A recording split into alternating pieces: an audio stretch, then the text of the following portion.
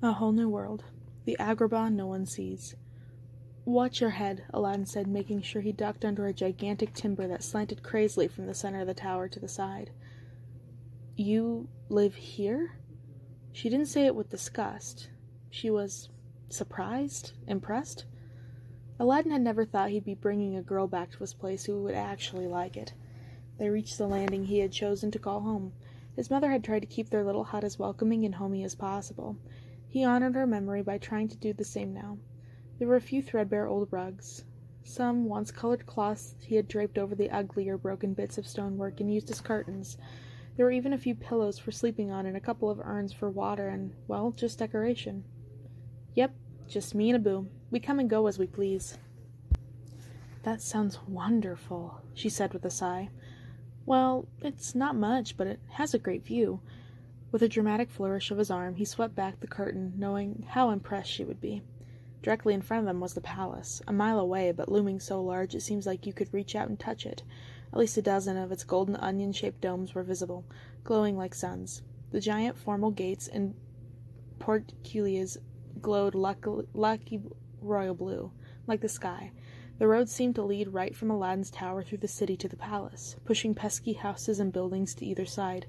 Nobody obstructed the road. It had to be kept clear for caravans and deliveries and parades and the horses, litters, and wagons of visiting royalty. There had been a lot of that lately, what with the princess having to marry soon. The palace looks pretty amazing, huh? Aladdin sighed. Oh, it's wonderful, the girl said, but she didn't walk over to look with him. Instead, she collapsed on the steps that led up to the sleeping pad, wearily resting her head on her hands. I wonder what it'd be like to live there. Or in any mansion. I'm not picky, Aladdin mused, trying to conceal his disappointment at her reaction. Well, maybe at least he could get her to finally open up about where she came from. All those servants and valets. Oh, sure, people to tell you where to go and how to dress, the girl said, rolling her eyes. It's better than here, where you're always scraping for food and ducking the guards, he pointed out. You just said you and Abu came and go as you please. If you were born into a royal family, you'd have to do whatever they told you to do, whatever you're expected to do, and you can't go anywhere. Yeah, well, you can't go anywhere socially when you're a street rat. Our upward mobility is strictly limited. Even if I wanted honest work, no one would want to hire me for any job. Not even for a servant at an estate, and there's no place else to go. Once you're born in the quarter of the street rats, you're trapped, Jasmine finished. Aladdin looked up at her, surprised. It was like she actually understood, like she felt the same way. He went over and sat down next to her. She didn't move to give him more room. Their legs touched. He took a couple of apples out of his sash, handing one to her and the other to Abu. Abu rewarded him with happy, raucous chittering, and then did exactly as Aladdin had hoped. He scampered up into the roof of the tower to enjoy the whole thing by himself. The girl pulled a tiny silver dagger out of her clothes and nearly cut her apple into two halves, handing one to him. He grinned at her and toasted her with his half. So, where are you from, anyway? He finally dared to ask. Why does it matter? She growled. I ran away and I'm not going back. Really? How come? What could be so awful if you never want to see your mother or father again, or sister or whatever? The girl seemed to soften a little at that. I would love a sister, or a brother, and my mother died when I was very young. Aladdin felt something in his heart break a little. What a terrible thing to have in common with a beautiful girl.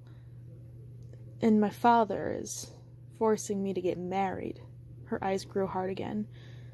How would you like it if someone told you what you have no choice about who you're going to spend the rest of your life with? She balled her fist in anger. Aladdin found himself stepping back. He could be 30 years older than me, but rich, she snapped at Aladdin, as if it was his idea. He pulled back in genuine fear. He could be dumb, but rich. He could be arrogant. He could treat me like just another possession. I mean, that's how my father is treating me, handing me over like that. He could be cruel. He could be... She stopped herself from saying whatever was next, looking at Aladdin with a little embarrassment, like it was something too horrible to mention out loud. He could stuff me full of babies, one every year. Not that there's anything wrong with babies, like one or two, eventually. All I know is that I haven't been reached 20 years yet, and my father has decided that my life, what little I have to choose of it, is over. Aladdin gulped. For some reason, the little gold bar appeared in his head. She wasn't bad at all, but if he was told he had to marry her and spend the rest of his life with her... He also thought about Morgiana. She had a tiny dagger hidden in her too, but it wasn't silver, and it wasn't for fruit. If anyone had tried to suggest her marrying anyone against her will, well, it would go badly for anyone involved. She would never let that happen. It's awful, he said with feeling. I'm sorry, Just then, Abu leapt down from the ceiling. Aladdin watched with concern as the little monkey made a beeline for the girl's half of the apple. Aladdin grabbed the little monkey out of the air and put him on his shoulder, whispering a rhympoid. "What's wrong? What was he doing?" the girl asked. She began to relax again at Abu's antics. "Nothing," Aladdin said, stroking the little monkey's back. The girl leaned over and tickled Abu's chin. "Abu was just outraged at what a terrible thing your dad is doing to you." "Oh, really?" the girl asked with a knowing smile. She pursed her lips in a mew of disbelief. Aladdin felt his chest go weak and his brain go stupid. "Oh, yeah, he was just saying how outraged he was that men still control the lives of young women even in this modern, enlightened age," Aladdin said. He was petting Abu, but looking at the girl. He wasn't sure what he was saying, really. He would say anything, keep talking forever if it kept her looking at him like that. "Interesting. And does Abu have anything else to say?" she asked, leaning closer. Cinnamon. Her breath smelled of cinnamon. He could even smell her skin at that distance. Though he wasn't one normally prone to poetry, he could only think of a fresh desert breeze that carried a whisper of cypress and sandalwood. He wishes there was something he could do to help. That at least was honest. He wasn't exactly sure how kissing would help her. He just knew it was going to happen or he was going to die. "Tell him I just might take him up on that," the girl said, closing her eyes and tilting her head.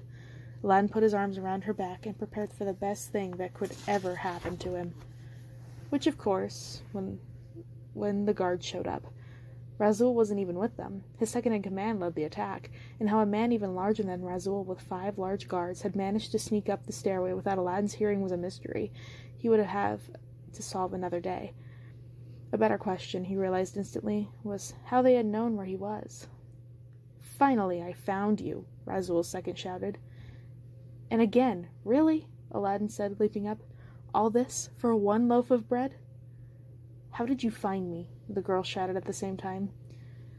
The two turned to look at each other. "They're after you?" he asked. "What about bread?" she asked. Rasul's second-in-command wasn't the sort of person who would let confusion interrupt his orders. "You cannot escape. Come now, lest it be worse for you." Aladdin leapt up on the edge of the narrow stone balustrade and separated his sleeping nook from the city below. He held his hand out to the girl. "Do you trust me?" he asked. The girl looked confused for a moment. Yes, she said uncertainly. That was enough for Aladdin. "Then jump." He grabbed her too slow-moving hand and yanked her up next to him. Then he leapt into the air, pulling her along. She did scream. Who would blame her? They were plummeting from rosy twilight into deep midnight as they shot several stories down through a crack in the ceiling of a building below them. Their speed was broken by 2 very carefully tied tarps that Aladdin had installed in case of just such an emergency. Their landing, while jarring and painful, was made softer in the piles of sand that had been gathered there by centuries of neglect and wind. Aladdin leapt up immediately, and the girl's hand still in his, she was right by his side. Also too smart to take a moment to recover, but the door was suddenly filled by an unfortunately familiar silhouette. He appeared too quickly for them to change direction. Aladdin and the girl slammed into Rasul's chest. "We just keep running into each other, don't we, straight rat?" he said with a tired irony. He grabbed Aladdin by his vest, shoving him off to the second squad of guards behind him. Aladdin cursed. He should have realized something was up when the captain of the guard wasn't in the tower with the rest. Rasul had already reconned his hideout and planted himself by the escape route. Irritatingly intelligent. "It's the dungeon for you this time, boy. No escape." The girl, somewhat incredibly, began to attack the giant captain. Aladdin and the guards watched with some similar surprise as she hit Rasul uselessly in the chest again and again with her small fists. "Let him go," she shouted.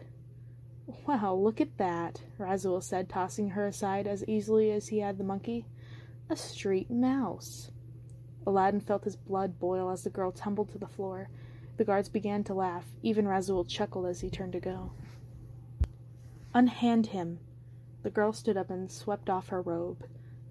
"By order of the royal princess." Raziel stopped chuckling and the guards gasped. Aladdin felt his stomach flip. That girl. The girl he had spent his afternoon with. The girl who had leapt off the sides of buildings and pole-vaulted off others, who had charmed Abu and shared an apple with him, was not such some rich girl off for a jaunt or running away from home. She was a princess. The royal princess. Jasmine. Her eyes were black and hard. Her back was straight. Her arms hung gracefully at her sides as if she had too much power even to need to put them on her hips or cross them in anger. Her diadem sparkled.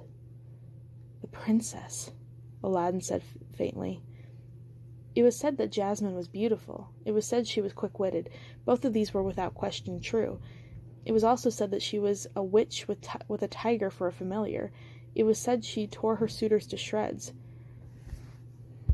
Verbally and vis-a-vis the tiger, occasionally literally. "Princess Jasmine," Raziel said immediately, lowering his eyes and bowing. "What are you doing outside the palace, and with this street rat?" "That is none of your concern," Jasmine said.